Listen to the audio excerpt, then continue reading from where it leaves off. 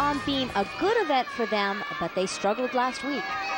Here's the freshman for Auburn, Allyson Sandusky, out of Brooksville, Maryland. So far, Auburn has had one fall on the beam. They need to nip it in the bud here.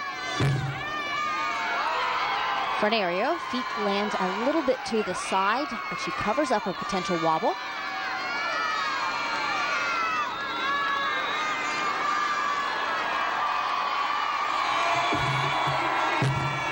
Handspring layout, solid. Excellent job of being disciplined in that lunge position.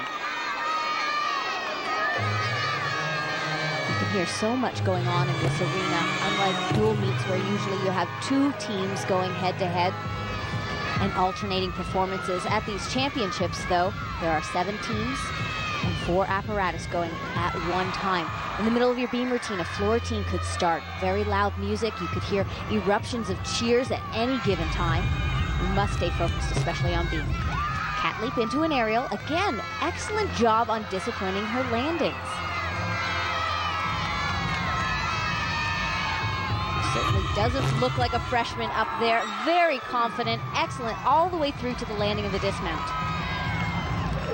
This is a breakout performance for Allyson, her best of the year. And just when Auburn needed it. Excellent job here on her layout. That handspring layout, she pushes very strong through her legs. That helps get her legs straight in the air of the layout, and perfect landing. Sandusky